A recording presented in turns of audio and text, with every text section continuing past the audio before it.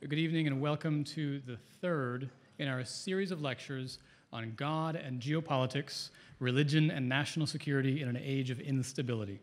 My name is Paul Miller. I'm the Associate Director of the Clements Center for History, Strategy, and Statecraft at the University of Texas at Austin. The Clements Center has been proud to partner with the Trinity Forum to sponsor this series of lectures. Last year, we heard lectures from Dr. Will Inboden on Reinhold Niebuhr and his record of opposing both fascism and communism and his lessons for today. We heard from Dr. Mary Haybeck on jihadism and the Islamic State, how to understand the religion of jihadism. And in a few months, on May 6th, we will hear from Walter Russell Mead on God, on religion and the foundations of geopolitical order. Tonight, in a few moments, I'll invite Cherie up to invite our speaker for tonight. Before she does, I want to make a confession in front of a room full of people that for many years I have secretly been in the fan club of Dr. James Turner Johnson. And he doesn't know this. I ran across some of his writings years ago in an article in First Things. It was a piece, I think, entitled Just War Then and Now, or Just War as it was and as it is. And it traced the evolution of the idea of just war over the centuries and pointed out how the idea of just war has changed, the content of the theory has changed. And at the time I was serving in the Army, and this really struck a deep chord with me. It was very helpful to me in my thinking, both personally and professionally, about how to think about the justice of what I was doing in my life. So I looked at more of his writings. I became a fan of what he was doing and how he was arguing. So for many years, I've been working for just this sort of event tonight. So thank you to the Trinity Forum for helping this come about. So to introduce our speaker tonight, Cherie Harder, the president of the Trinity Forum.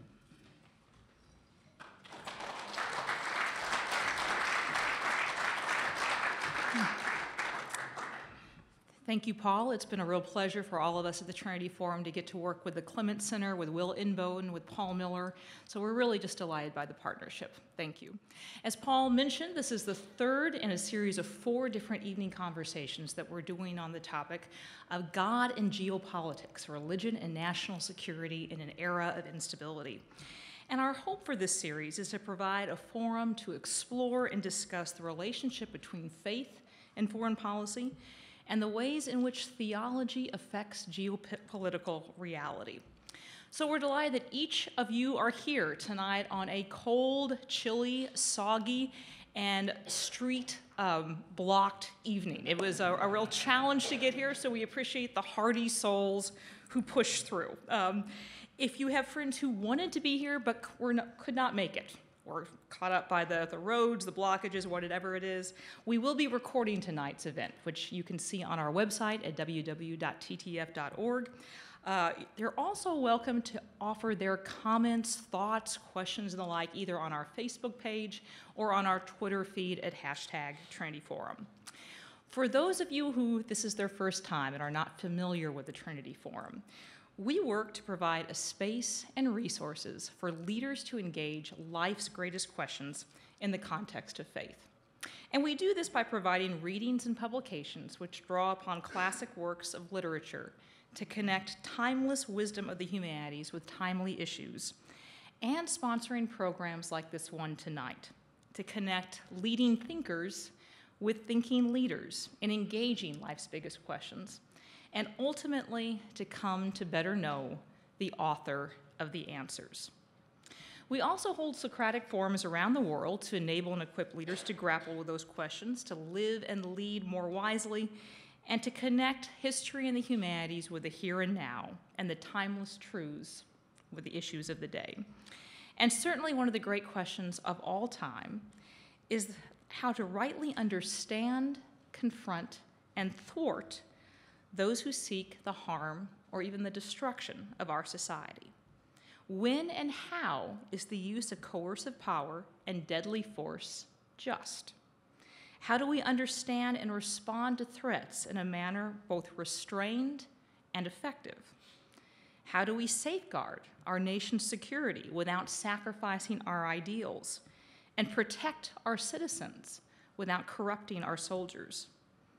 And how should we understand and engage a new enemy that actually revels in atrocity and exploits great evil as a form of recruitment? Certainly not easy questions, and there are no easy answers. But there are few who can engage them with the historical expertise, the scholarly acumen, or the insight than our speaker tonight, Dr. James Turner Johnson. Dr. Johnson is Distinguished Professor of Religion and a member of the Graduate Department of Political Science at Rutgers University, where he has been on the faculty since 1969. He's been called the foremost scholar of the just war tradition working today, with decades of research and training focused on the historical development and application of moral traditions related to war, peace, and the practice of statecraft. His numerous academic awards include Rockefeller, Guggenheim, and National Endowment for the Humanities fellowships and research grants, and he served as a trustee and general editor of the Journal of Religious Ethics, as well as co-editor of the Journal of Military Ethics. A staggeringly prolific author, his many books include, but are certainly not limited to, Ethics in the Use of Force, Just War and Historical Perspective, The War to Oust Saddam Hussein, and Morality in Contemporary Warfare. Responding to Dr. Johnson will be General Josiah Bunting, a soldier, strategist, scholar, and teacher who can provide perspective on grappling with military ethics not only under pressure, but even under fire. Bunting is the president of the Harry Frank Guggenheim Foundation in New York City, and previously served as the superintendent of the Virginia Military Institute, his alma mater. After graduating from VMI and serving in the Army, Bunting studied at Oxford as a Rhodes Scholar, subsequently serving in the 9th Infantry Division at Vietnam, as a history professor at West Point, and upon completion of his military service, as professor of strategy at the Naval War College. Before returning to VMI, he also serves as the president of Hampton-Sydney College and as headmaster of the Lawrenceville School in New Jersey. He serves on the boards of the National Endowment for the Humanities, the American Revolution Center, and the Intercollegiate Studies Institute, and in his spare time has written biographies of both Ulysses S. Grant and George Marshall. We'll hear from General Bunting right after Dr. Johnson speaks. Dr. Johnson, welcome.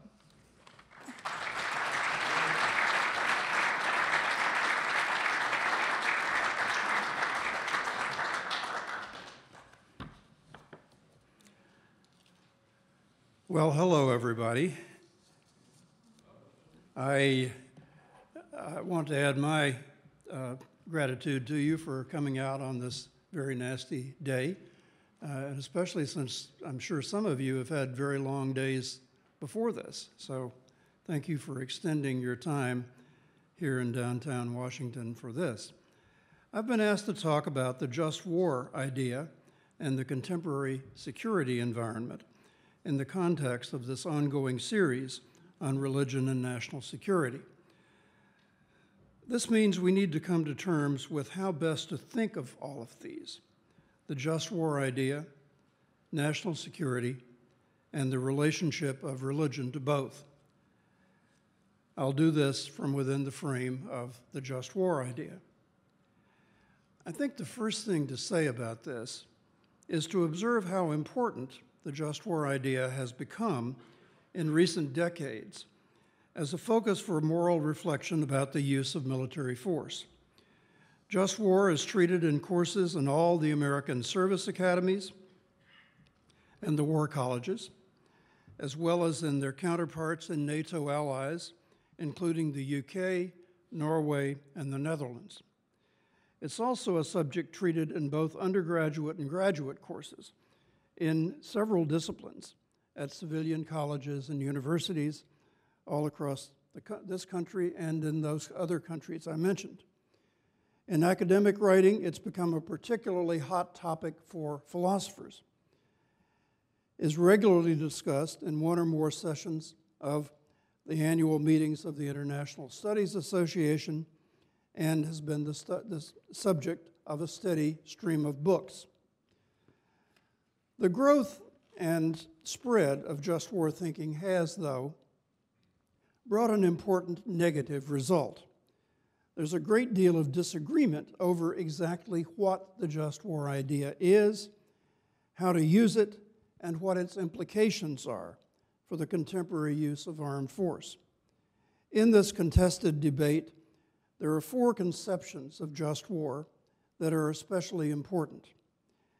One is the conception that I will start with, which is what I call the classic idea of just war. This understanding came together over roughly a century in the late 12th and 13th centuries, and then held sway for about 500 years in all until the end of the Reformation era. This conception was Christian in the sense that it took shape in canon law and in Christian theology, and was transmitted largely by people in those fields. But those people understood the just war idea that they defined as rooted in natural law, not revelation, that is, in common moral sensibility, and as having to do with the responsibilities of temporal government as over against the spiritual sphere where the church had sway. Many of the same persons who contributed to bringing together and defining this early understanding of just war were also involved in recovering and applying Roman law, especially its conceptions of jus gentium, or the law of nations, and jus naturale, or the law or natural law. Further, the canonists and the theologians of this period came almost entirely from the knightly class, and so as a group, they had close relatives who were involved in government and in warfare. The idea of just war, which these people shaped, thus reflected theoretical and practical influences from all these endeavors, and the result was a conception that represented the broad cultural consensus that I referred to earlier. Though it was 3 generations of canonists who first pulled together this idea of just war, most people know it through the succinct summary provided by Thomas Aquinas in his Summa Theologiae in the latter part of the 13th century. In his question on war, Aquinas identified 3 requirements for a just war: the authority of a prince, a just cause, and a right intention. The first of these meant the authority of a temporal ruler with no temporal superior, a conception the canonists used to deny the right of resort to force, on the one hand, to church authorities, which was not a small accomplishment in the era of the early Crusades, but second, to members of the nobility as well as ordinary people who were not at the top of the hierarchy of decision-making. The word Aquinas used, the Latin princeps, or prince, was being rendered in French and English by this time by a new word, souverain or sovereign. And so we can responsibly recognize the first requirement of a just war that Aquinas listed as sovereign authority. Sovereign here was defined as a personal moral responsibility, a rather different conception from the idea of sovereignty as territorial inviolability, which has taken over in the modern period. Sovereignty as personal moral responsibility of the ruler for the common good, then, is the core concept here. It's the sovereign who has to decide whether there has been a violation of justice and how to remedy it, and whether that remedy can include the use of armed force. It's further the sovereign who has to decide how to use that force so as to satisfy the reconstitution of justice and society that will produce general peace. And that's the basic idea of the classic conception of just war. On this matter of dealing with violations of justice, the use of armed force might be necessary for the sake of justice. And so the sovereign had the responsibility for determining when justice had been violated and the proper means for rectifying it and punishing the wrongdoer. The need to do so was, in fact, the definition of just cause the canonists agreed upon, and Aquinas included this in his summary account of just war. And then there was the matter of right intention, which included the end of peace, but also included a listing of a number of wrong intentions that ultimately came out of St. Augustine's writings. And these, in turn, fed into the developing notion of right conduct in war, which was already well in place within the canon law, but which Aquinas didn't treat in that section of his because he was concerned with the resort to force.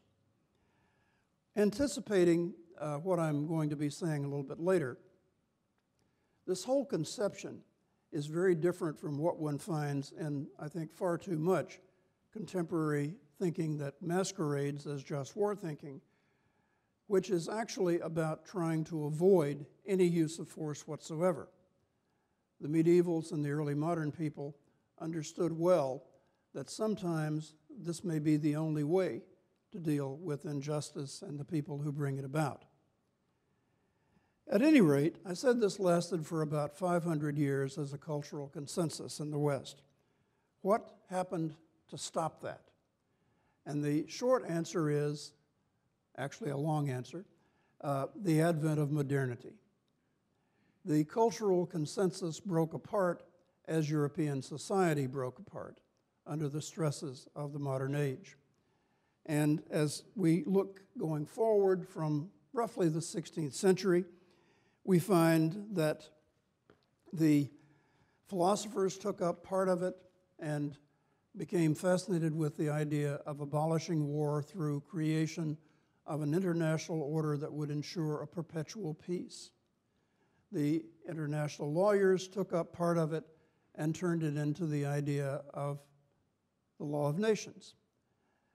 Another portion of it was taken up and kept intact within the military sphere and became the laws and customs of war. Religion largely lost sight of it. And over the next centuries, for a time, there was a flirtation with holy war in part of the 19th century, but there was more generally a drift towards pacifism, which really took over, especially in the Protestant churches, in the early 20th century. I want to say one last thing about this classic conception of just war. It wasn't a standalone idea. It was rooted directly in a conception of politics and the good or ends of politics, which, following the classical heritage, were defined in terms of order, justice, and peace. So the just war idea, defined in terms of sovereign authority, just cause, and the end of peace, corresponded directly to these political goods, these goods of good politics. And I think that the fact that the just war idea was tied into a general political understanding is something that is very important for why it was a success and why it deserves looking at closely, even from the perspective of several centuries later on.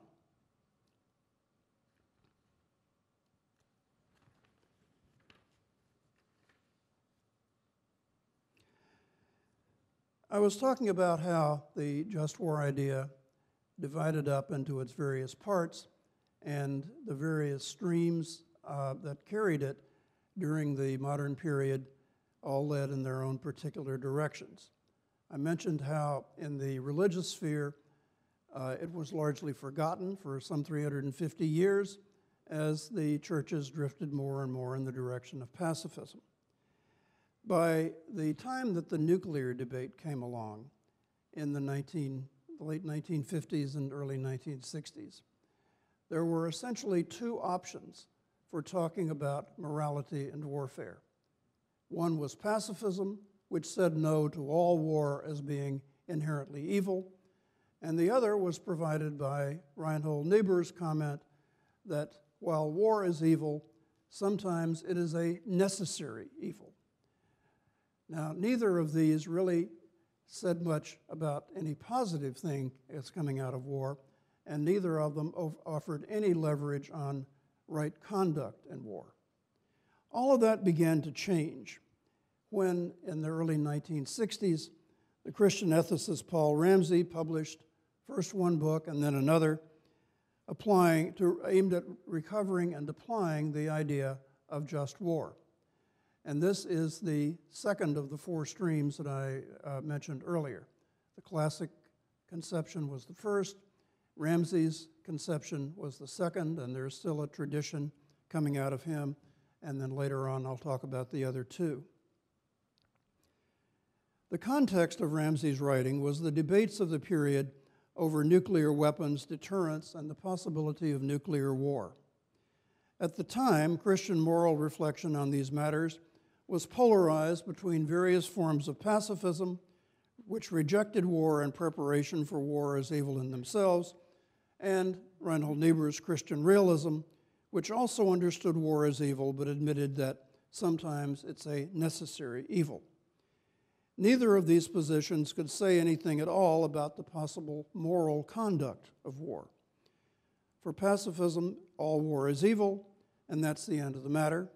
For Christian realism, on Niebuhr's view, it remains evil, but when it's necessary, the question of restraint boils down simply to the judgment of whatever is needed to defeat the enemy. Ramsey stepped into the gap between these two positions with a Christian moral conception of just war based in Jesus' teaching that Christians should love their neighbors as themselves. Love of neighbor, Ramsey argued, implies that the Christian should seek to protect any neighbor from being harmed wrongly by another. This gave Christians permission to use violent force if this was necessary for such protection, and indeed, in some cases, it even obligated them to do so. But, Ramsey went on, love of neighbor also implies limiting what is done to the attacker, for that person too is a neighbor that one is commanded to love. Ramsey used a reading of Augustine, the one that was then in vogue among Protestant theologians, to ground this argument, though what he cited from Augustine's thought was entirely different from what had been used in the framing of the classic just war idea, a fact that I have found very interesting, but I won't talk about that. I'm only talking about the uninteresting things tonight.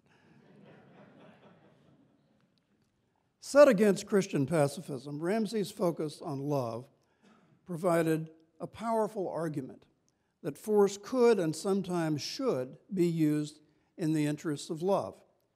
Set against Christian realism, it provided systematic guidance for thinking through a nation's rights in the use of armed force and what restraints it should follow.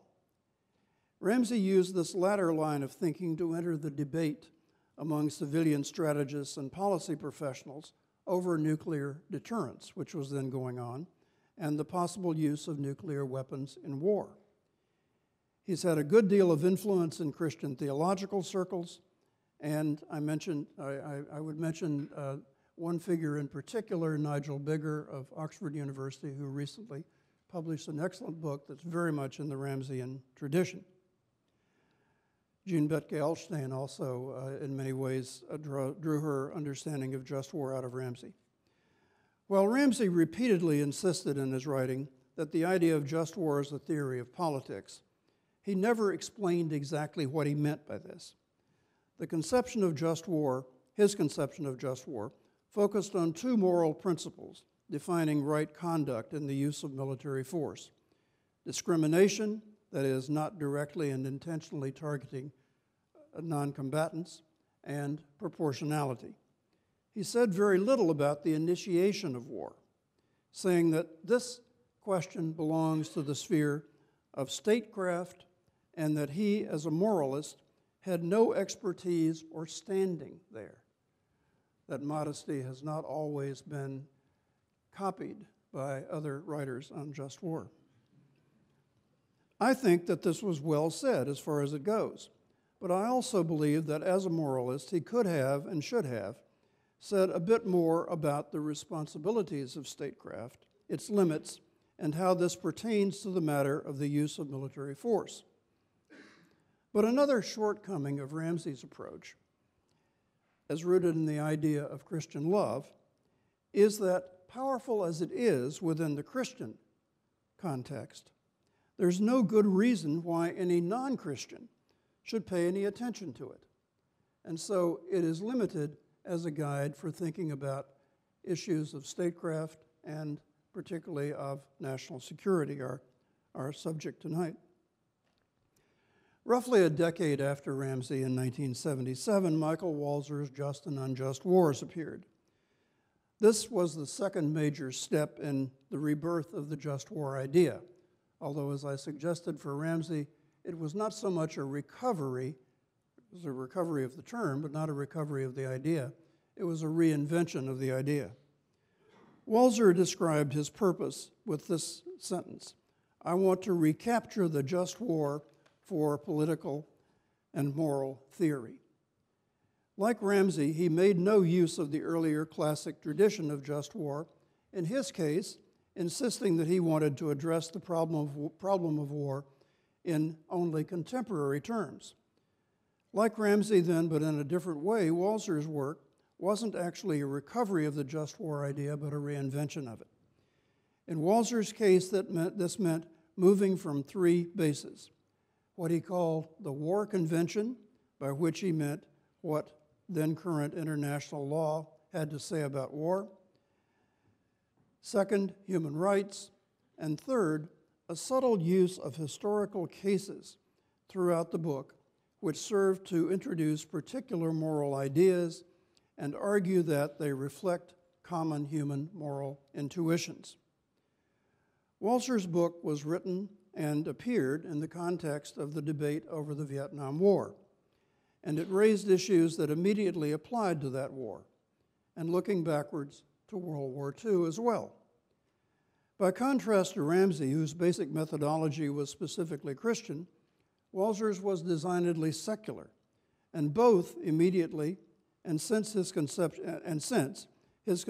of just war has produced a large reaction. Today, his contribution is particularly important for philosophical thinking about war. The philosophers tend to look no further than Walzer for a definition of just war, forgetting anything else that's out there. But the typical philosophical use of Walzer is not to try to treat him as a whole or follow through the thrust of his thinking, but rather to take one or another idea from his thought on just war and then develop it to the personal ends of whichever philosopher is writing about it. Consider examples provided by two prominent contemporary philosophers known for their writing on just war. David Roden of Oxford constructs his own moral theory of war based on human rights, building on Walzer's use of human rights, to argue that, but he then goes on to argue that war can be just only if it is under the authority of an effective system of international government. Lacking that, there can be no just wars. There's no room for states to use armed force, whatever the reason on this conception. Now, Walzer never said anything like this. A second example is my Rutgers colleague in philosophy, Jeff McMahon, who takes from Walzer the idea of the moral equality of soldiers. Now, Walzer defended this idea, and it's a bedrock element in international humanitarian law. McMahon, though, argues that, contrary to Walzer and the law, the moral status of soldiers is different according to whether their cause is just or unjust. Fighting in a just cause gives a soldier the right to kill enemies who are fighting in an unjust cause, but the latter have no moral right to fight or kill. In the real world of political relations and interactions, such moral clarity is difficult or impossible to come by. This is the reason for the doctrine of the moral equality of soldiers in the first place.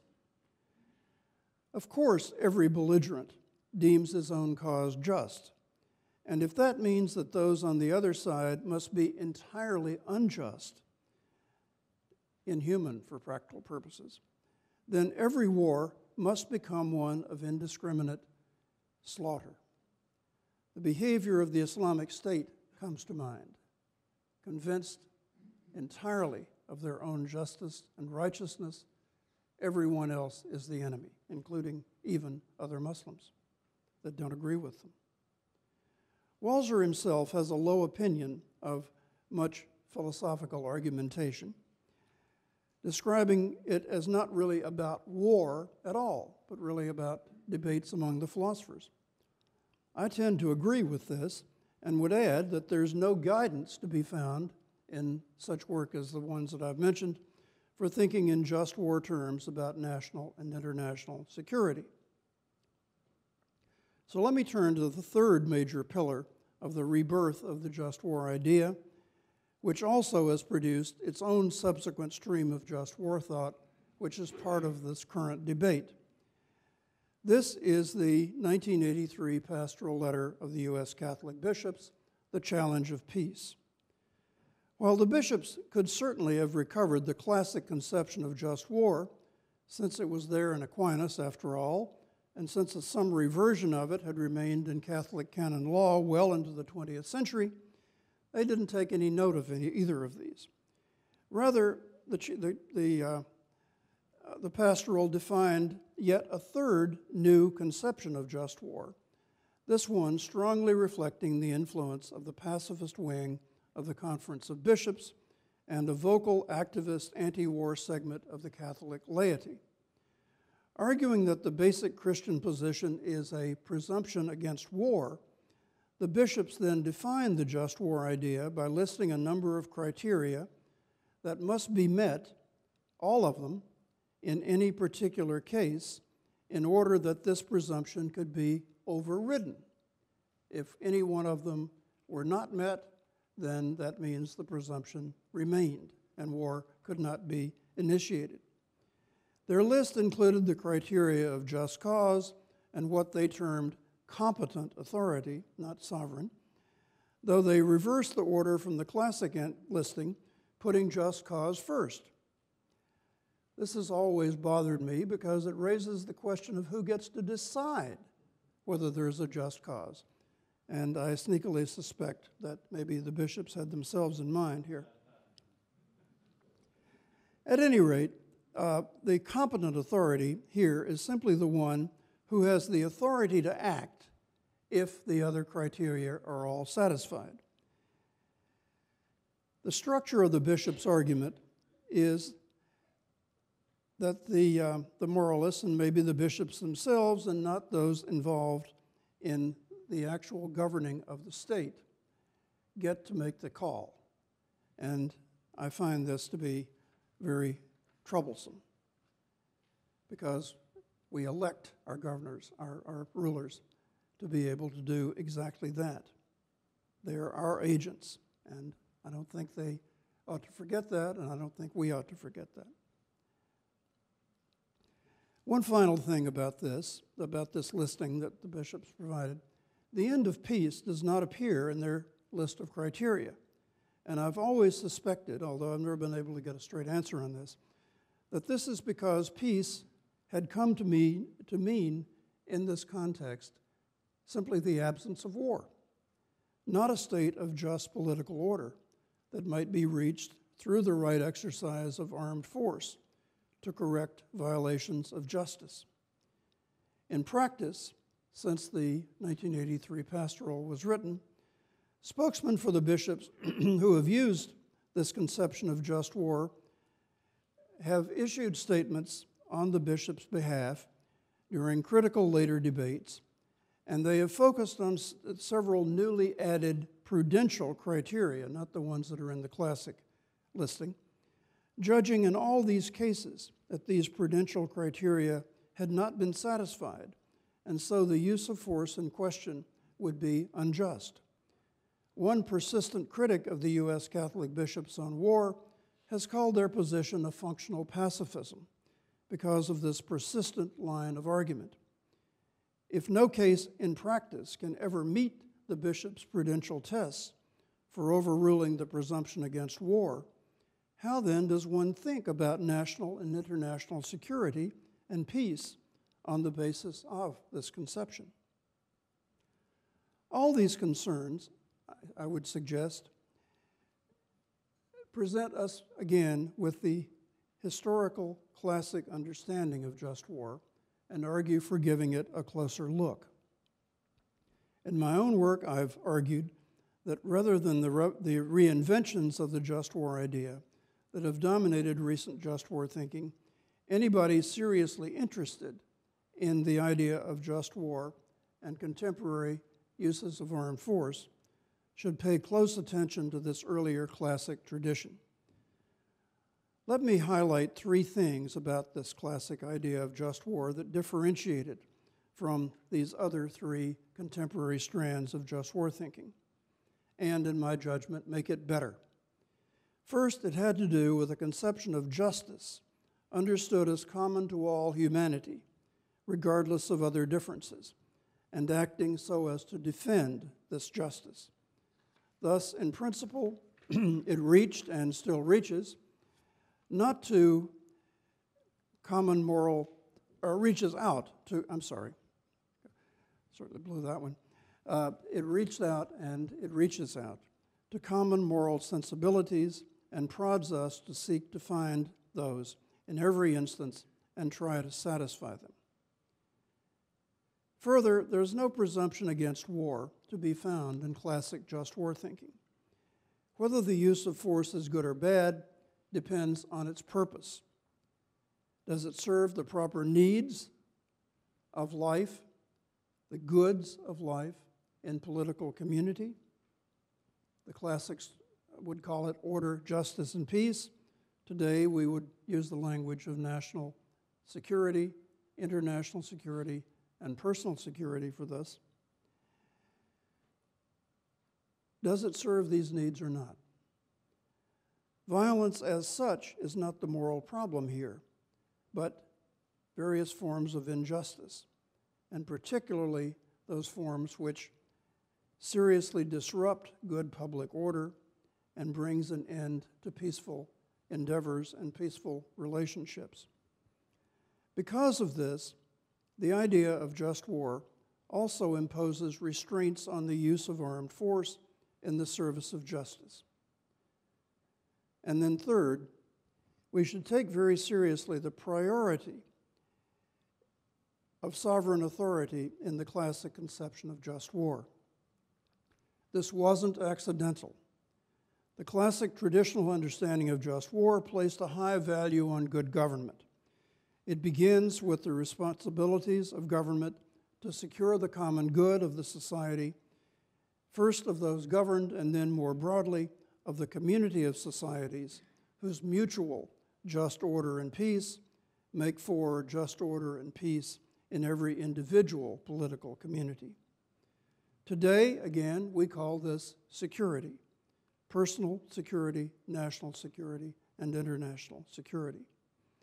All these features that I've mentioned of the classic conception of just war bear directly on the question of security. Security, on this conception, is not just about defense against potential or actual threats, though it certainly includes that, but the provision, rather it is about the provision of a social order and a political order that seek to minimize injustice, to maximize justice, and to maximize peaceful stability that allows for everyone to reach his or her own individual good and for the society as a whole to prosper. The role of religion here is to pull all this together within a coherent moral frame. Ultimately, the classic conception of just war reminds us that the use of armed force must always be in the service of good statecraft, and that it is the obligation of government to seek to achieve its proper ends. That's what the just war idea is about. Thank you.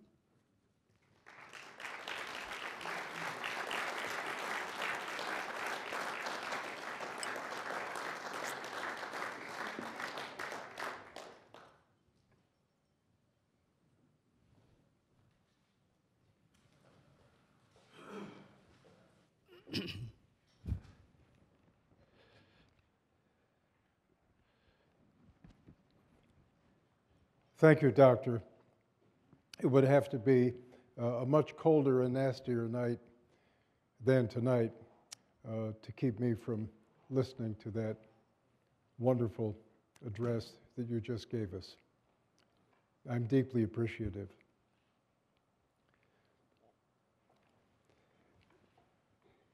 My background is not scholarly or academic.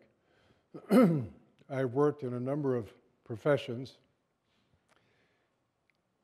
I am interested always in the value of education, no matter what the profession may be.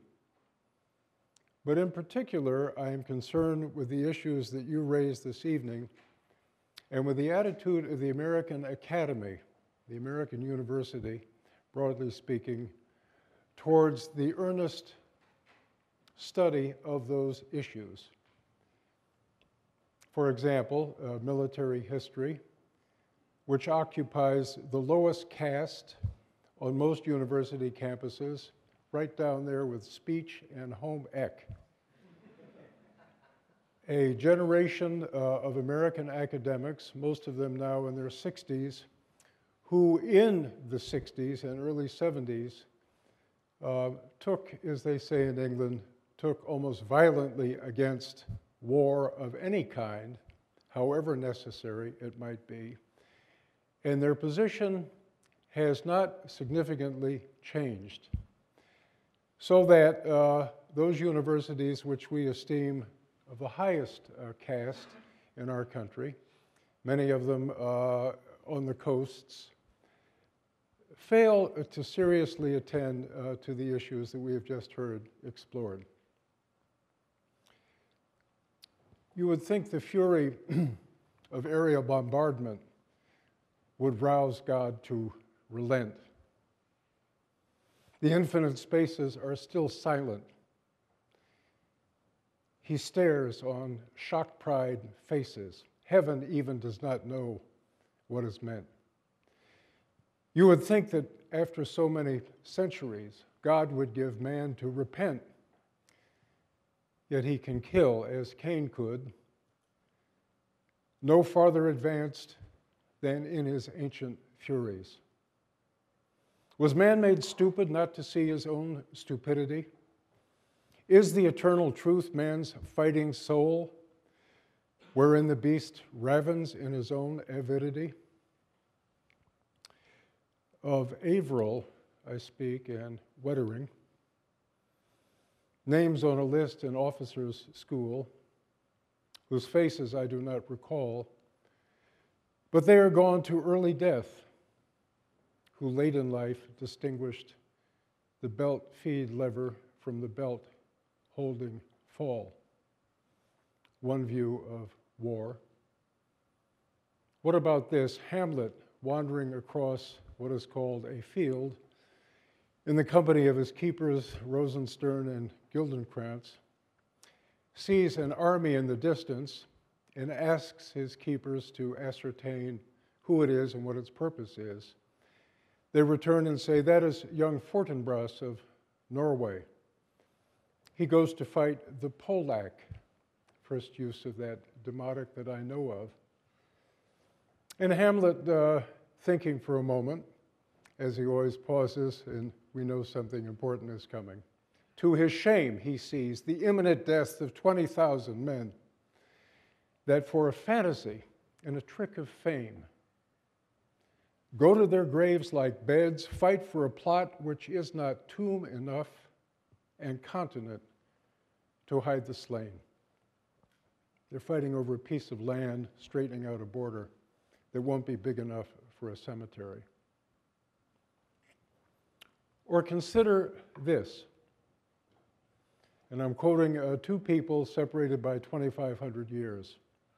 Ambassadors from the city-state of Corinth have been asked to address the Spartan assembly.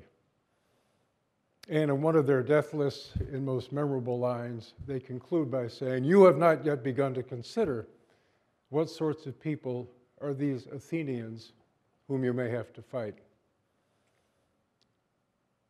An admonition repeated almost verbatim by a man we can scarcely expect would have read Thucydides, although perhaps he did because he attended Harvard for a year and a half, Isakuro Yamamoto, the Japanese naval genius who constructed the idea of an implementation of Pearl Harbor.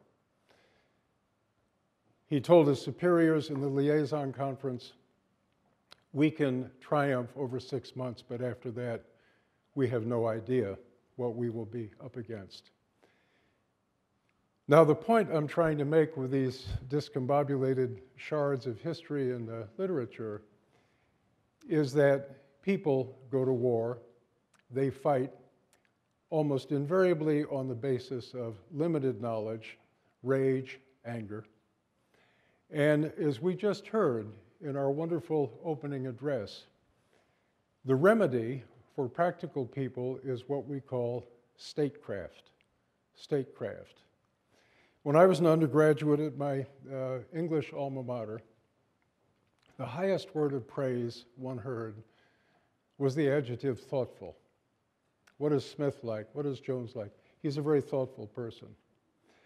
During the late 1930s, and certainly through 1950, perhaps a bit later, the United States was governed and its military forces commanded by an extraordinary generation of thoughtful, brave, wise people. Most of them, incidentally, had the kind of wisdom that we find at that intersection of brains and what is called character.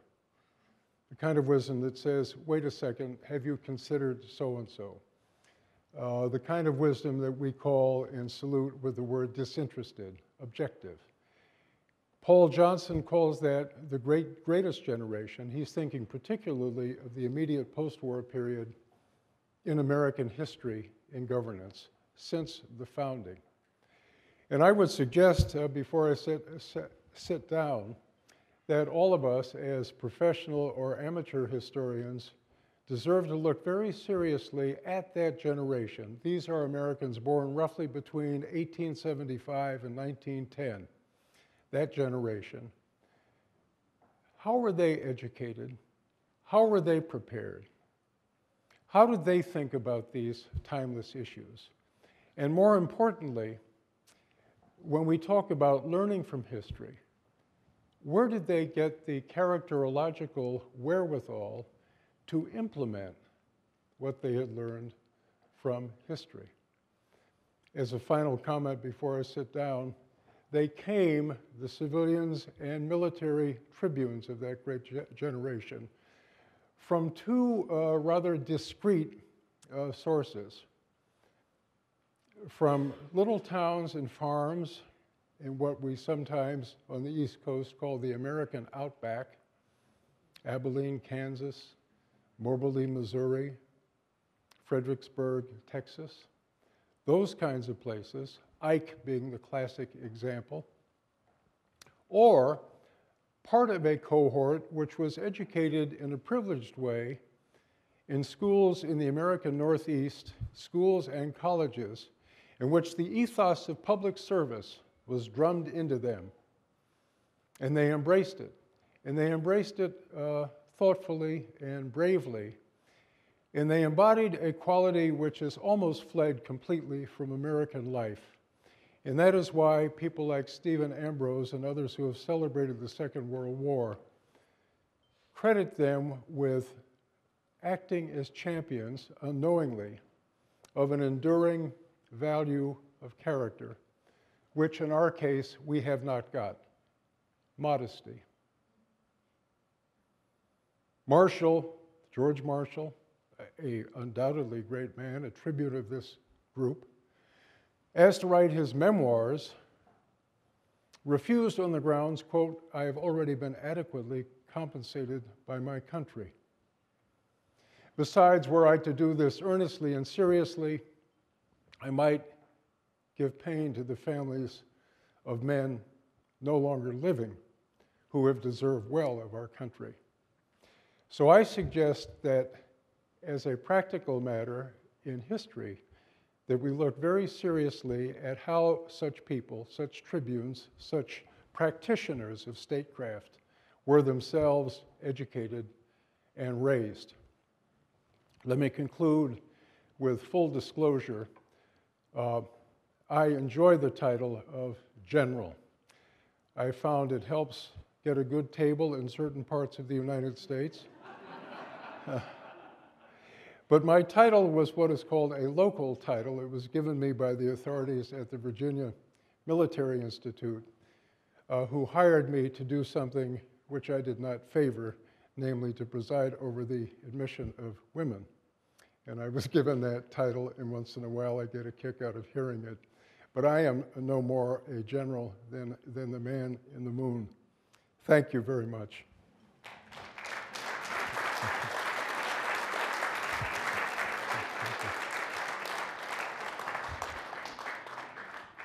Thank you. Let's go there. For the next 20 minutes or so, we will have what's often the most interesting part of any evening conversation, and that's the conversation part of it. So this is the time when we take questions from the audience. And of course, there's three basic rules to the Q&A time.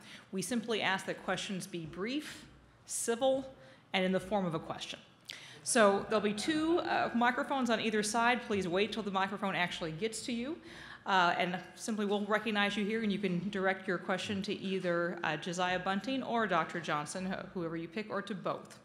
Any questions for our speakers? Keith in the back.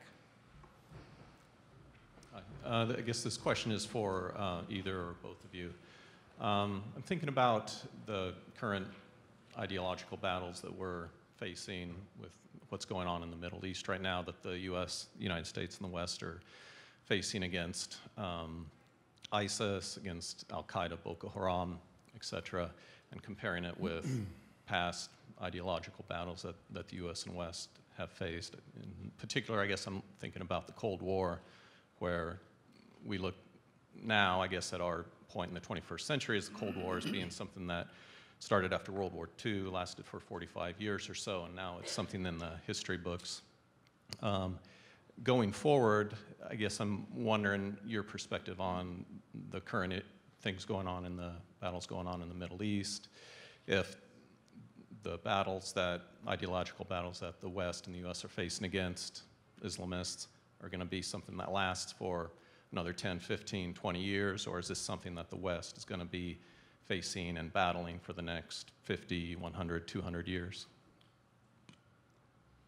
Well, my own view is that we're in a new age as regards warfare. There is, as always among political scientists and philosophers, there is a new war theory in WT, as it's called, that talks about this. But I think you just have to look around and you see that the kinds of wars that are being carried on now are very different from kinds of wars that for many people still define the idea of war. World War II, World War I perhaps, or maybe the Civil War if they look far enough behind. But I think that if you want to understand this kind of war, it would help to use a deeper historical perspective. I am convinced that the Islamic State thinks of itself in holy war terms. And we in the West are very uncomfortable with this whole idea. And particularly, I think many of our policy elites are extremely uncomfortable with it. Going back to the Peace of Westphalia, which ended the last of the great religious wars of the Reformation, the idea was that finally a way had been found not ever to fight over religion anymore. But then, even though we weren't fighting over religion, in World War II, we were fighting over ideology, which functionally was very much the same way. And now, the Islamic State defines its core purpose in quintessentially religious terms, borrowed and I think distorted from Islamic tradition. But it's something that needs to be met in our thinking on its own terms. And frankly, we are just trying to figure out now how to do it after several hundred years of not confronting warfare of such sort. and I don't think we're doing very well at it thus far. John. The concept of the nation state is a Western and arguably at least a Christian tradition. My question is, how in a world of multipolarity can we try to advocate for what is best in the classical Christian tradition of just war to other religions, other sources of authority? And I'm speaking not just of Islam, but of Hinduism, Confucianism, and obviously secularism. Well, I've done some comparative work. I've focused on comparing the Western tradition with that of Islam, but I've recently gotten interested also because some friends of mine have been working on this in the ethical traditions on warfare and politics in China, in Chinese history. There are very important traditions, both in the Islamic world and in the Chinese world, that in many ways parallel and in many ways mirror the kind of conception that I was talking about as the classic idea of just war.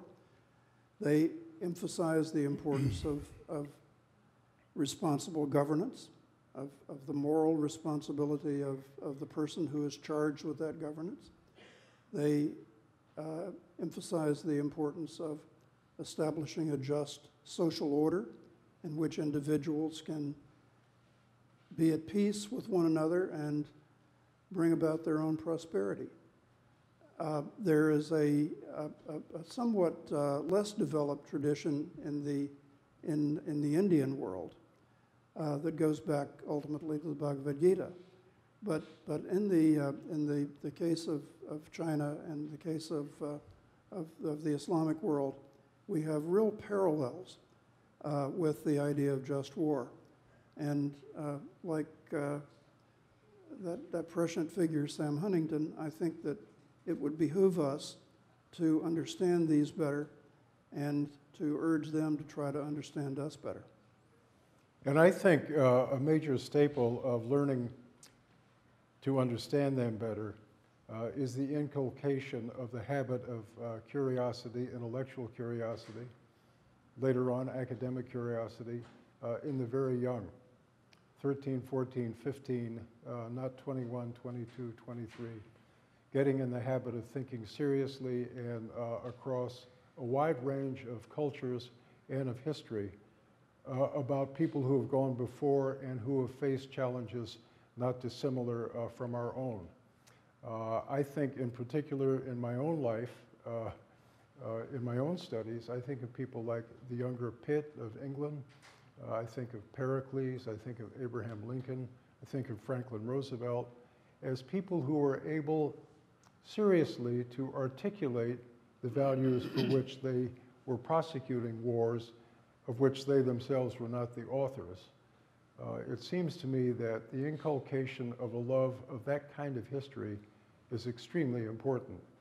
And you might want to check, many of you who have children of that age, or perhaps even in college, at the curricula to which they are being exposed. I can think of at least one eminent New England college in which only one semester of history is required, and it is non-Western. So these are the kinds of things that I think at least are practical, not solutions, but practical enterprises. I must say also, I disbelieve in the notion of an all-volunteer military. I think every American ought to have a couple of years doing some form of national service with a particular incentive to serve in the Army, Navy, Air Force, or Marines. So many people now are in positions to give their opinions about what we are doing and what we are asking of our military people, and they have no idea what it is we are sending them out there to do. And let me just fire for one last target of opportunity. The last thing I heard on my flight home from Vietnam, most of us have only a cloudy, somewhat alcoholic memory of that, but I did hear a voice say, quote, "You gentlemen be well advised to change into civilian attire before leaving the post or the base." That's a heck of a thing to say to a bunch of kids, the majority of whom are draftees. Maybe this is why we hug everybody we see in uniform in an airport now. But I do think that's something that we can get after. Right there. Stuart? Just to kind of pick up on that, you all have talked about the higher level of just war theory. What do we say today to the soldier, the guy flying the airplane, or even the guy who's working the joystick with the UAV up there? Well, I think that the folks that are responsible for assigning the people that fly the drones came to the realization somewhat later than they should have, that those people need to have some training that prepares them for the decisions that they have to make and the kinds of relationships that they would inevitably forge with the people that they're watching while trying to find a target. That kind of training is effectively moral training, as well as being technical in its nature and psychological in its nature. And so there really does need to be a good deal of that. There needs to be a good deal of that, frankly, across the board.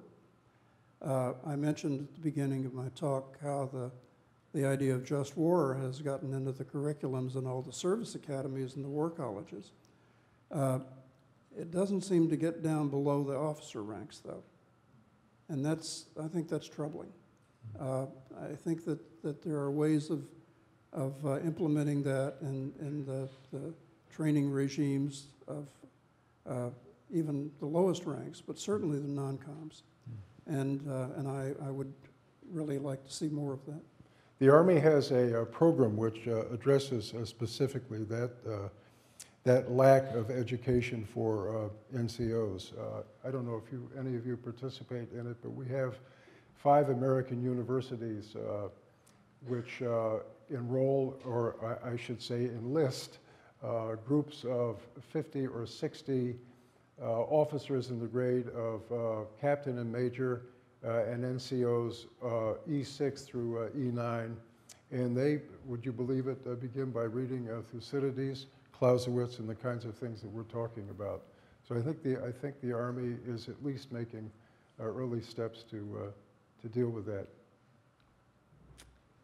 Glad to hear Nathan that. here I in the didn't second know row. that. I have a question. A lot of what you've said so far has been sort of good versus evil, just versus not.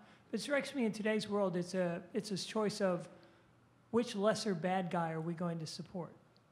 So what do you do in that case where the choice is not between arguably good or evil? The choice is between this guy is worse than that guy, but he's still a bad guy. He's handing it off to me. I mean, that's, I don't think that's a question that one can answer in the abstract. I think that that's a matter of political judgment, and that the problem is one that anybody who is in a position of political responsibility has to be able to make wisely. I was talking with somebody earlier today, or recently anyway, about how Thomas Aquinas handled the question of tyranny. He didn't have anything good to say about tyrants at all, but he was also very unwilling to grant people the right to overthrow them because of the disorder that he expected would result from that. And so he thought that under at least some circumstances, people would be a lot worse off if they overthrew some tyrants. So he says, well, if the tyranny isn't too bad, it's better just to put up with it.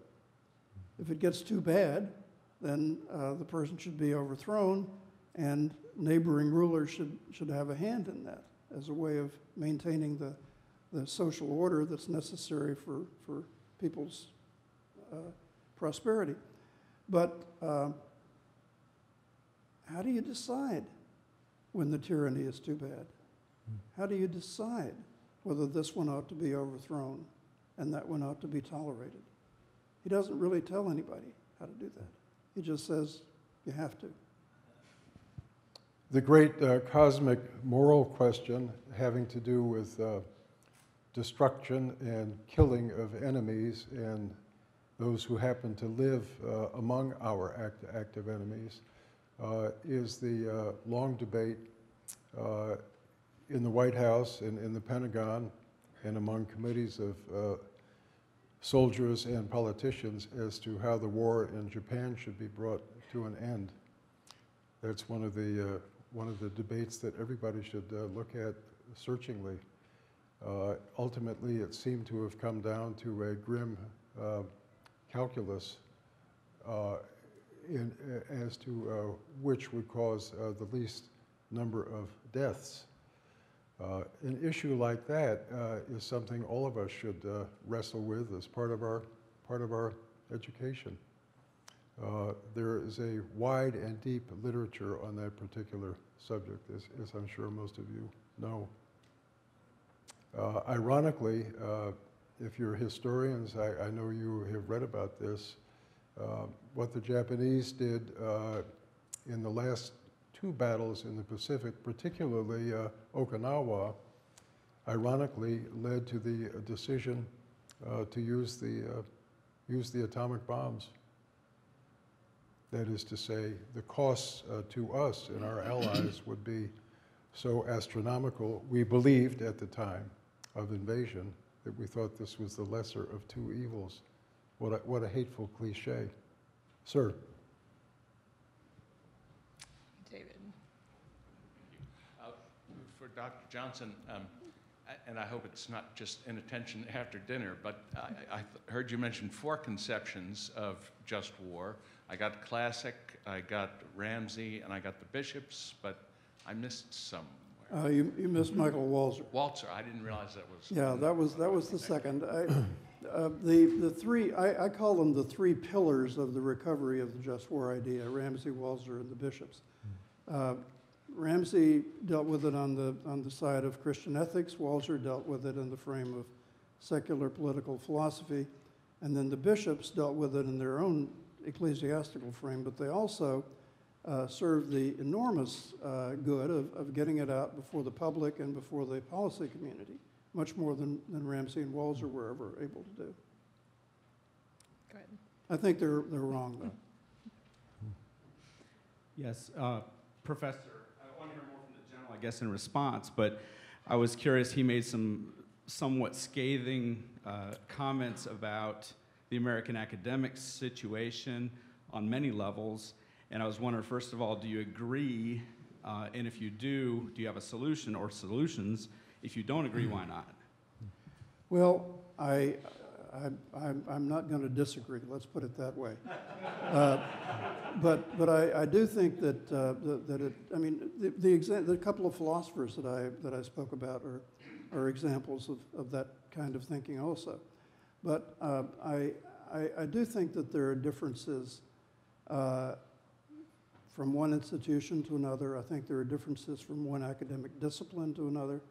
So I don't think it's just a universal thing, but I do share the concern that there are attitudes abroad in the academic world that are fundamentally critical of what Western society is all about and what the United States is all about, and so can't find anything good to say about them.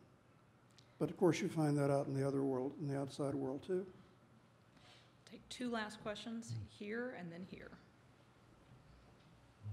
Thank you. Thank you, gentlemen.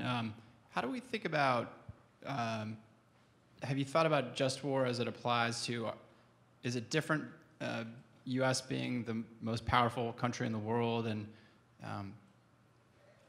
how does just war theory apply when we have this global situation where, how do we decide which, which wars to get involved with and which not to, and it's not just the countries around us anymore as in the times of Aquinas. Well, it's first of all, this is our tradition, and people, not me, people before me have commented that what you find in this tradition really encapsulates the way we in the West have come to think about morality and warfare when we're thinking at our best. And so it's important, I think, to know this tradition, know what it historically was all about, and find some way to bring it up to date in terms of the problems we face today. Now, that said, I don't think that it gives you specific answers to particular political questions.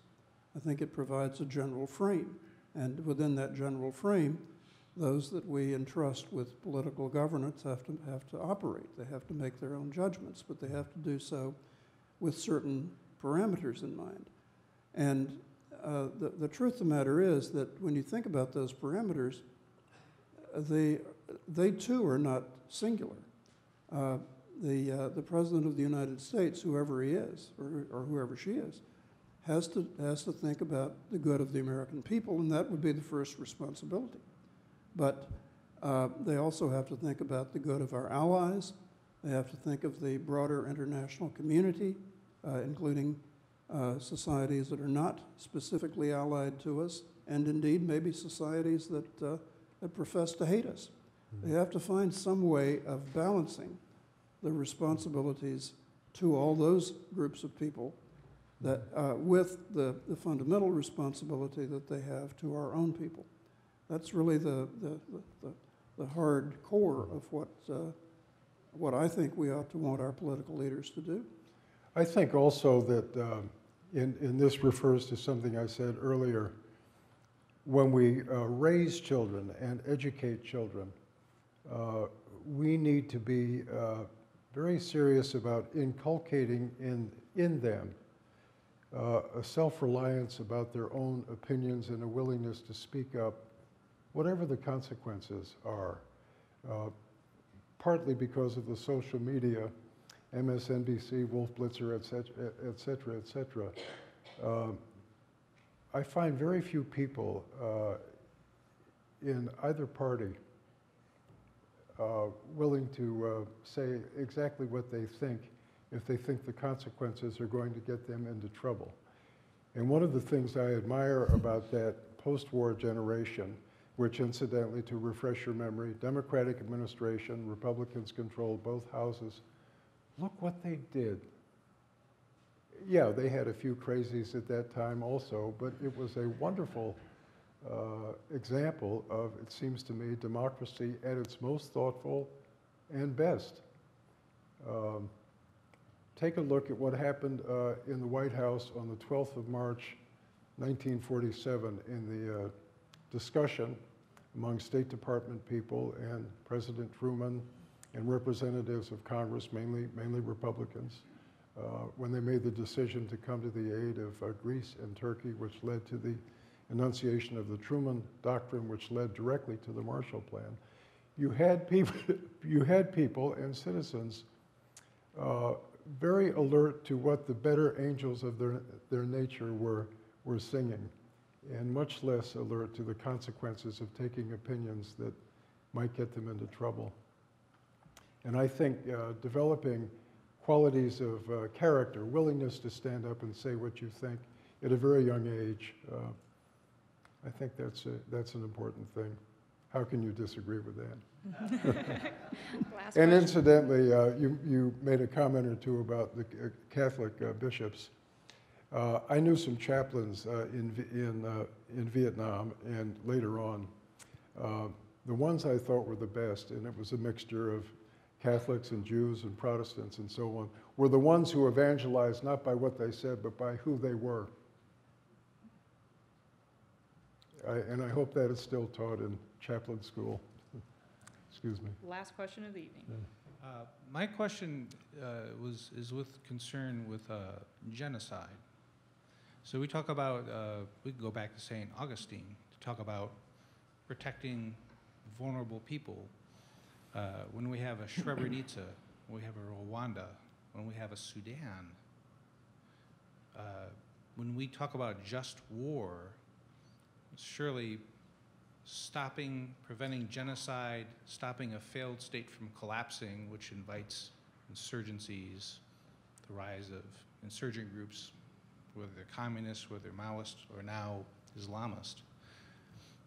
Does the West have an obligation to move in to restore order, to prevent the rise of the kind of groups that we then find ourselves fighting after the state has collapsed? Well, it would always be nice to preempt them. Sometimes, usually that turns out not to be possible for a whole variety of reasons. But I thought you were initially leading us in the direction of asking about the fate of R2P, the responsibility to protect. I thought that was an extremely promising initiative back when it first appeared. What was it, 2000 what? 2001, I guess, when the ISIS group published the responsibility to protect. It laid out a rationale that if one knows anything about just war theory, one would recognize immediately as a version of that. And it made some really quite extraordinary claims of what the lawyers call lex ferenda, what ought to be law, that would, if carried through, obligate the international community and individual states and groups of states to act in cases where there were really egregious violations of basic human rights, and genocide would be one of those, but not the only one. This was produced by an independent group. It made it into the UN and passed the high-level panel of UN diplomats. It featured in the report of the Secretary General, and it looked very good to become something that was going to become a part of major UN policy. But there were also serious reservations among various countries out there. And in the 2005 World Summit, 2 paragraphs of the outcome document were devoted to the responsibility to protect. And they effectively rewrote what the whole idea was all about, rephrasing this largely in terms of what the UN Charter already said about states not using force across international boundaries except in self-defense, and leaving matters having to do with international peace and security up to the decision of the Security Council. The one thing that was left in the outcome document that was very interestingly new in the context of UN law was a statement, a fairly lengthy statement, that it really is the responsibility of every government to seek the good for its people and to protect them from egregious humanitarian abuses. And it obligated the members of the international community to assist governments to do this. Now, the irony just leaps out at you because it's some of those governments that are in fact the problem, you know. But to say to them, you have this responsibility, was something that never had been done before in any kind of an international legal document. And I think that turned out to be a very good thing. The outcome document of 2005 is probably as far as the international community is willing to go on this subject. And so you pretty much just have to accept that, although one might wish for something more. But again, remember that when you think about the obligations of individual states, their primary obligations are to the good of their own community. And so I don't think that there is any particular obligation that says we ought to forego that in order to help the people in another community out. There was a statement that I've forgotten what the term for it is. Anyway, the national organization of the United Presbyterian Church made, the General Convention of the United Presbyterian Church issued a statement in 1996 in the context of the ongoing Bosnian War and with the Rwandan genocide back there only 2 years earlier. And it said that, very grudgingly in this lengthy statement with many points, about halfway down, it admitted that sometimes the United States perhaps ought to use armed force in cases of these really serious humanitarian abuses. But it said, only if there is no national interest purpose involved. And I read that and thought, my God, what president would we want to have who ignores national interest in dealing with a problem, however serious that problem is? I don't think that's right myself. Anything to add, General Bunting? No, ma'am. All right. Thank you. Dr. Johnson, General Bunting, thank you very much.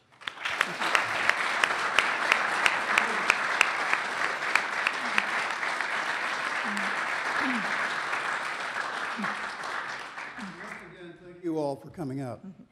I also just want to thank Paul Miller and the Clements Center. We're always delighted to partner with the Clements Center. Been a great partner. If you have friends who would want to see tonight's event and can't be here, it will be up on the Trinity Forum's website within the next couple of days, by the end of the week for sure. You can also see photos, see comments and the like on our Facebook page or on Twitter. Go on Facebook, tag your friends on the photos and the like. We'd appreciate it. All of you should have on your chair an invitation, which looks like this, to join the Trinity Forum Society. We hope that all of you will avail yourself of this invitation tonight. There are special incentives to do so. A part of what we do at the Forum is provide quarterly readings, such as this, which take a classic or contemporary work of literature or letters that we think would be quite valuable to leaders in helping them live and lead wisely and well, and essentially tenderloin it, take the most important excerpts, provide an introduction explaining why it's valuable and the like, as well as different programs like this one tonight. So we hope that you'll do that. As a special incentive, if you do join tonight, you can have the reading of your choice. Simply see my colleague Margaret Eberly, who will wave her hand, who can answer any questions or sign you up for that. In addition, our next event with the Clements Center, as Paul mentioned, is going to be May 6th at the Army-Navy Club. We'll be hearing from Walter Russell Mead on religion and the foundations of geopolitical order. And our next event, which is not with the Clements Center, but just a Trinity Forum event, will actually be just one room over in the gala room of the National Press Club on April 20th. And we'll be hearing from New York Times columnist David Brooks on his new book, The Road to Character, with a response by Mike Gerson. So mark your calendars now. We hope we'll see you on April 20th as well as on May 6th. Finally, I think it's always appropriate to end with thanks, and certainly there's many people to thank. We really appreciate the very interesting comments by our speakers this evening, as well as our partners, and I'd also just like to give a shout out to my fantastic colleagues, Margaret Eberly, Chloe Cuffle, and intern Stuart Spooner and Nathan Tolles. So appreciate all that you do. Finally, thank you to each of you for coming out on this cold and soggy night. Thank you. The bar will reopen, and good night.